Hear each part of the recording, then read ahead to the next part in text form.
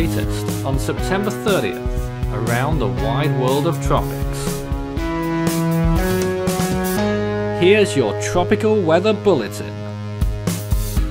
2 hurricane strength systems are active around the world today, Lorenzo in the Atlantic and Mitag typhoon in the western Pacific.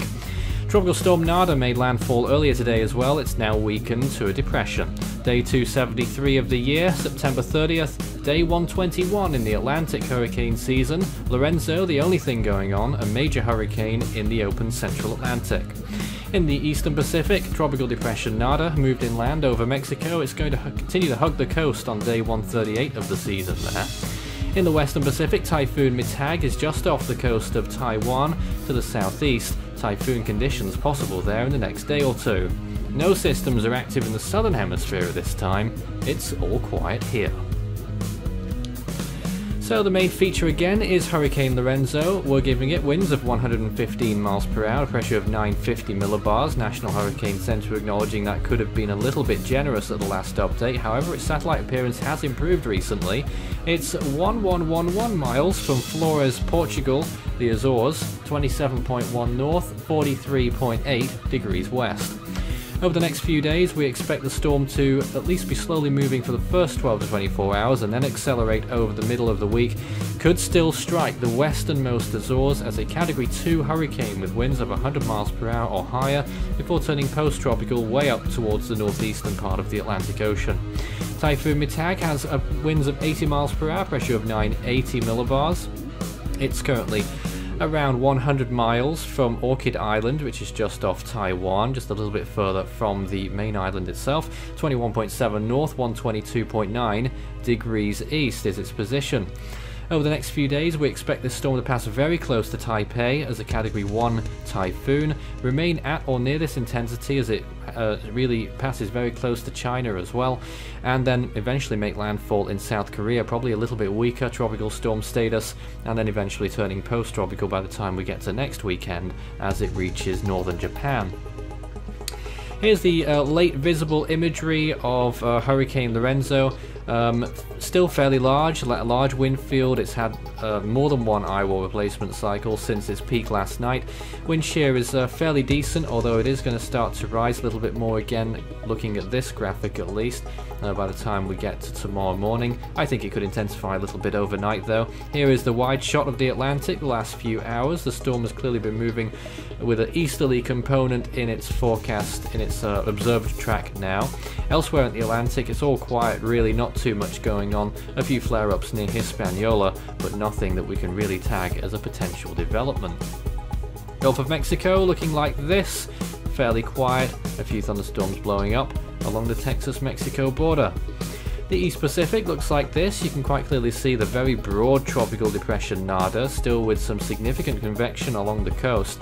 And it has had a lot of that convection over the last few days, mainly off the coast, but if it does move overland all of that rainfall, then we could be looking at potential flash flooding problems if we haven't seen them already.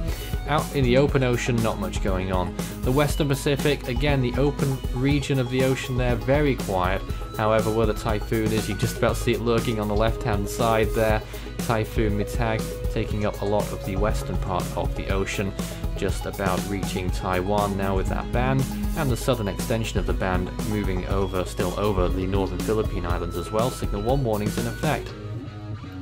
The Australian South Pacific region only has one frame to offer us tonight. You can see some thunderstorms blowing up there over the Solomon Islands and over parts of Vanuatu. The Indian Ocean, the same. Things looking fairly quiet here. A little disturbance along the western tip of India and also further east as well. Inland, a lot of thunderstorms brewing. Nothing really of a tropical cyclone nature. Sea surface temperatures looking like this, around 30 degrees Celsius where Narda is. If it moves back over the Gulf of California, decent chance that it will regain tropical storm status. The Western Gulf is the warmest part of the Gulf, and the Western Caribbean the warmest part of that area as well. The Atlantic looking fairly okay. However, where Lorenzo's been, there has been some significant upwelling, so I really don't think it's going to intensify very much more now for its potential third peak, which we might see pretty soon. Indian Ocean looking like that there as well, around 30 degrees Celsius, just about 29 quite widespread, and the Western Pacific, the Philippine Sea, fairly warm, not quite as warm as it was, but still looking 28 plus, which is fairly more than enough for tropical cyclone development. West Pacific's had the handbrake on all year so far by the looks of things. Mitag has also been struggling, even though early models suggested that it could have intensified quite a lot. It hasn't really so far. And at the moment, trajectory still taking it towards Taiwan. Can't rule out a landfall there. And this is what Hurricane Lorenzo is looking like. Too big to fit the picture now. It is continuing to expand and will do so as it moves through the Azores. That's why it's such a dangerous storm with a wind field of over 400 miles in diameter. It could strike the Azores still with winds of 100 miles per hour. It's a CDPS stage 6. So here we are right now. The next name on the Atlantic list is Melissa. In the Eastern Pacific, we're now looking for Octave. In the Central Pacific, the next name on the list is Ima. In the Western Pacific, we've of course had Mitag, and the next name is Hagibis. And in the North Indian Ocean, the next name on list 8 is Kiyar. You can find Force 13's outlets, the website force13.com with the latest, our YouTube page, search Force 13 all in text, and subscribe if you haven't so far, and you can find us on Facebook and Twitter as well. It's Force 13 on there too, and you can contact us on any of these mediums. That's all for now. We'll have another update, Tropical Weather Bulletin, tomorrow.